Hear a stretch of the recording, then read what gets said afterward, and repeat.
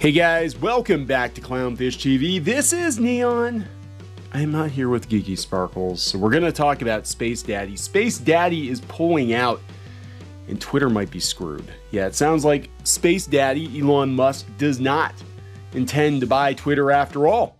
And there's a talk of a lawsuit, and this is becoming quite the mess. Now, we know that Musk has had some issues with the transaction, with purchasing Twitter, because he wants to know that he's not buying a pig in a poke, that Twitter is real, and apparently they're not providing the information he wants, or he's not able to parse it the way he wants, or maybe he just wants out because $44 billion is a crazy amount of money to pay for a company like Twitter.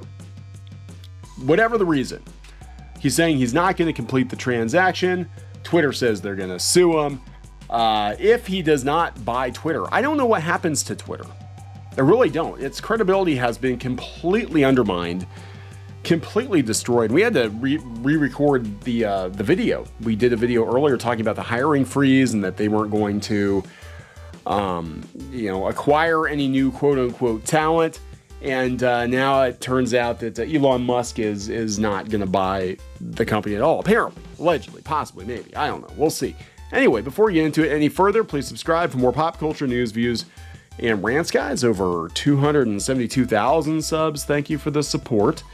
We do talk about Twitter. We've been following the situation with Twitter because Twitter has become ground zero for cancel culture. Twitter has had an inordinate amount of influence on pop culture, on the media. People are living and dying, literally, in many cases, by Twitter. And, to see Elon Musk come in, regardless of what you think of him, and kind of toss a hand grenade into that ecosystem. It was brilliant. I loved watching it. I did. Now it looks like the chaos may be over. Or maybe it's just beginning. I don't know.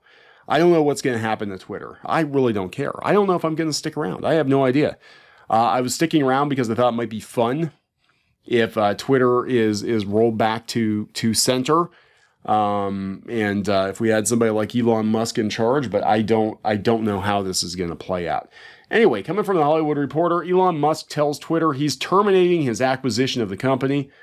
The mogul wrote a letter to the social media platform on Friday, claiming the company is in breach of the merger agreement. He's terminating his proposed acquisition, arguing they're in breach. Musk's letter said that he wants out of the deal because Twitter is in material breach of multiple provisions of the agreement, appears to have made a false, misleading representation upon which Mr. Musk relied when entering into the merger agreement, and is likely to suffer a company material adverse effect. Anyway, in turn, Twitter said it will pursue legal action against Musk to ensure the deal goes through at the agreed upon terms. We're going to force you to pay us $44 billion, even though this company is not worth that. The Twitter board is committed to closing the transaction on the price and terms agreed upon with Mr. Musk, and plans to pursue legal action to encore the merger agreement. We're confident that we will prevail in the Delaware Court of Chancery. Brett Taylor, the chair of Twitter's board, tweeted on Friday. Specifically, Musk once again said that Twitter did not provide enough information about its bot and spam accounts on the platform, and did not give Musk and his team enough data to conduct their own analysis. In short, Twitter has not provided enough information that Mr. Musk has requested for nearly 2 months, notwithstanding his repeated detailed clarifications intended to simplify Twitter's identification, collection, and disclosure of the most relevant information sought in Musk's original requests. While Twitter has provided some information, the information has come with strings attached, use limitations, or other artificial formatting features, which has rendered some of the information minimally useful to Mr. Musk and his advisors. The fire hose is worthless, I guess. Musk also claimed that some key executive departures at the company, layoffs, and a hiring freeze were all made without first consulting him, which he says is also a breach of the deal. Per the deal, Musk may also be on the hook to pay $1 billion breakup fee for walking away from the takeover. Wedbush analysts called Musk's decision Friday a disaster scenario for Twitter.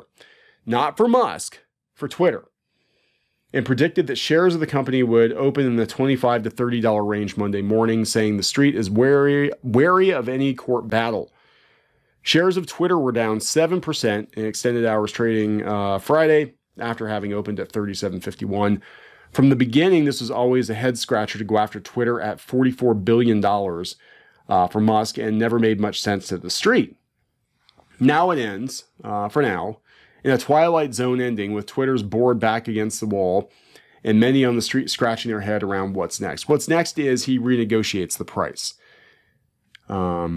If I had to guess, I think he's going to come back and be like, yeah, I'll give you like half of that, because that's all you're worth and nobody else wants your worthless ass either. Take it or leave it. I don't know, but they're going to try to sue. This is after they tried to enact the poison pill. Look, here's the thing.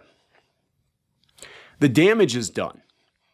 Twitter has looked absolutely buffoonish in the last couple of months, and so much shit has come out about Twitter and the inner workings of Twitter and how dubious Twitter is and how the board is. And, you know, this company is going to get flushed. If Elon Musk does not take it, it's worthless.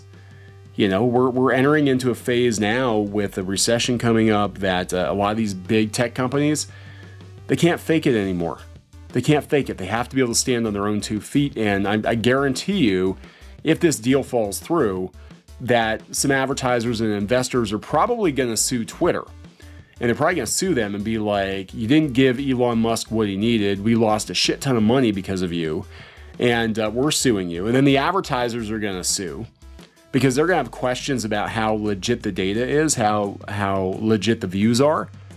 And they might start looking into the situation going back, 5 or 6 years and being like, you've been feeding us false information, Twitter. You've been charging us, hundreds of thousands of dollars a month in ad revenue every month, and we thought we were actually targeting the right demographics and all that, and it turned out we were just advertising to a bunch of bots.